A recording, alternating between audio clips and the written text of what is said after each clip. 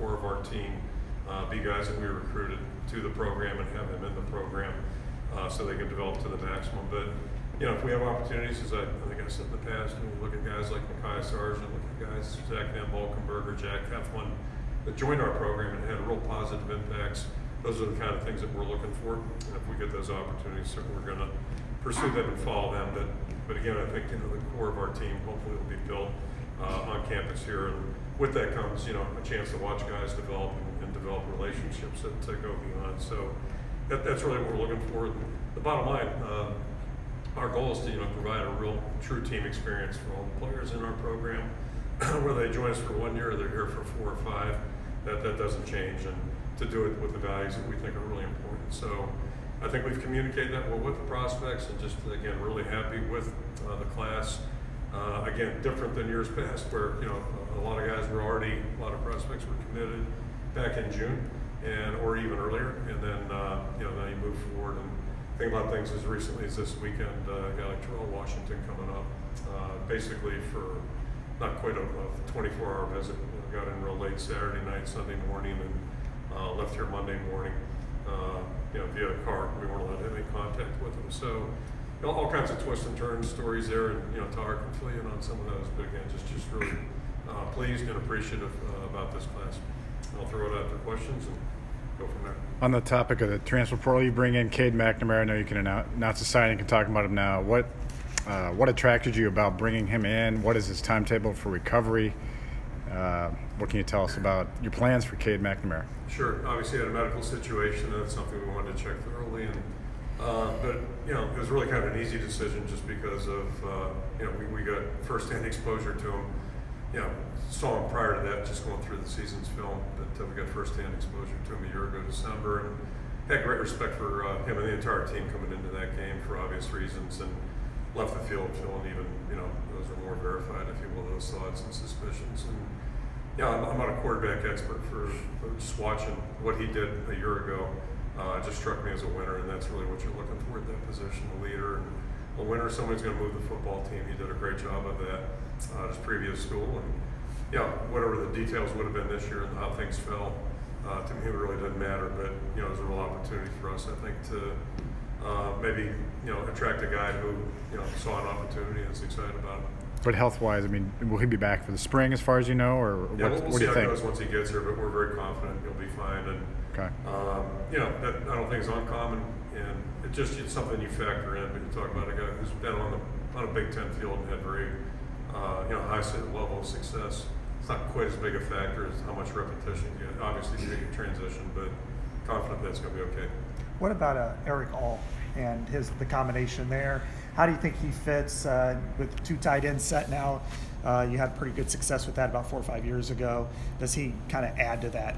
Yeah, it's kind of not the same discussion, but somewhere in that we got to see him firsthand too, and several games prior to our game really caught my attention there. So just sometimes you just notice players. He was one of them, and so it just turned out that he became interested and available, and he and Cade have a good relationship, I believe. So. I don't think it hurt us, at least in our attempt to try to recruit him. And we're losing a top-notch tight end, Sam Laporte, outstanding. And then you think about the way Luke Lachey is ascending, has ascended. So we go from, I think, having 2 really good tight ends to hopefully the same situation, and that's certainly a good thing for us. Can you say anything about Eric's medical status? Is he ready to go? I don't know if he's not ready today, but we're very confident he'll be fine. So again, not too worried about it.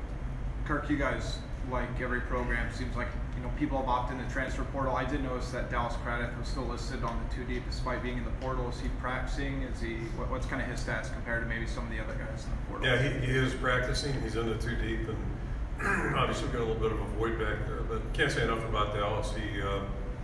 And this is one of the advantages of the portal too. It's not just up and above and all that stuff. But I think he's got interest in going to a smaller program, smaller level program, closer to home. And finishing out his career there, where he can really hopefully play a major role.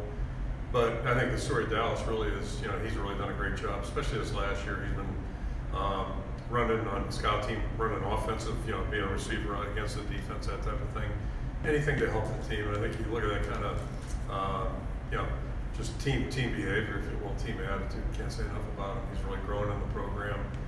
certainly we're wishing him all the best in his next home, but glad he's going to be with us at least through this year. Sam, Laporta's back on the two deeps. He's ready for the bowl game then? I think so. He's back on the field and seems to be doing great. And, so happy about that, certainly. With the secondary, no Kayvon, how do you plan to? Sebastian Castor is the first team strong safety. He's also at Cash. How do you plan to navigate that? We'll determine that here in the next week and a half here. But the guys that are still back there, they're going to be in the game, and whatever combination. One good thing, typically Phil works the safeties where they're free and strong, so we get some position flexibility there.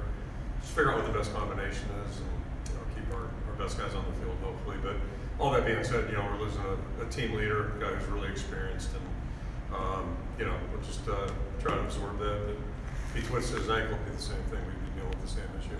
Is there a chance Wampa could play strong safety? Yeah, I think, again, it's not as big a deal. I don't think, who's in the game, but we're always going to have two safeties and a minimum in there. So, yeah, he's right in the thick of things. He's doing well.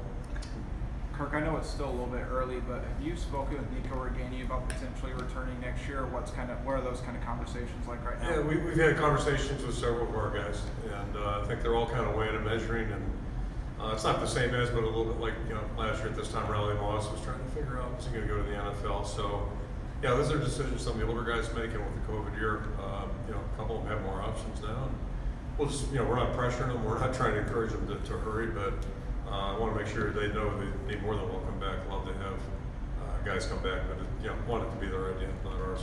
I know this is the perfect opportunity to talk about the guys who are signing with your program, but there is one prominent player who chose not to be part of it. What's kind of your thoughts now, a couple of days removed from when he decommitted and now signed with Alabama? Yeah, it's recruiting, and I really haven't read it or heard much, but one thing I think I've said before, you can't lose what you never had, and recruiting's not over until someone actually signs, and not only commits but actually signs. So, and the other part about that, prospects, people have the right to make up their mind right till that time. So respect that, and I'm sure if that prospect had his reasons for doing what he's done. We would love to, if we've offered somebody, we've done our research and homework, so there was nothing on our end, and like we didn't want him here, but. Yeah, it's up for a prospect to decide what's best for them. That's really how the process should work. I always tell recruits, we're never going to, hopefully never be presumptuous and act like we know what's better for them than what they know. Joe Labus is listed number 1. Is that any indication that he has a big lead, a slight lead, or does that mean nothing? He's number 1 and Carson's number 2. Okay. And your guess is as good as mine on number 3. How's it going out there with the quarterbacks? Good, yeah? Good. It's just, as we've talked about before, it's really hard to work more than 2 quarterbacks during the course of the season. So that's where this is a really unusual situation. And the person who suffered the most here is Spencer, just because ended up being an injury that needed surgery. So that part's really hard, and it's hard for him to be out there watching with a sling on and all that. But he's done a great job helping and really coaching Joe up, and those guys all get along great. So that's where each and every snap is really important for both those quarterbacks. What is since like December 5th been like for you? With you have to go out and recruit, you have bowl prep, you have a portal, and you're having to recruit your own roster in a lot of ways to stay at times. What is that like for a head coach? Yeah, so I'm only smiling. Well, yeah, it's crazy, but that's the nature of the job, first of all. Tar can answer this. I don't know if that was an extra week of recruiting in December. He can give you the date. It's just like, we do what we're told to do, right? So if we got to recruit this week, then if we can recruit, then we're going to go out and do it, and you go where you're needed. But, don't worry about comp things, just do them. It's not like, running sprints when you're playing or whatever. But yeah, it's the nature of what we do. And, I've said before, I've got some concerns about where college football is right now, where we're heading, and who's directing it. But, I'll give you a quick aside. I'm smiling. We were going to a recruiting breakfast Saturday morning. I was on my way over and had the College Station on. And somebody, I'm not sure who he was or what his authority was or his expertise was basically just throwing out that, why would a guy playing a bowl game, a senior who might be a prospect? And, everybody's got a right to their own opinions, but there's a lot of reasons why a guy would play too as a senior, and Jack Campbell would probably be a guy to ask about that. Yeah. So it just everybody's got a right to think about what they think, and all that being said, to your point, yeah, our world's gotten a little crazier than it used to.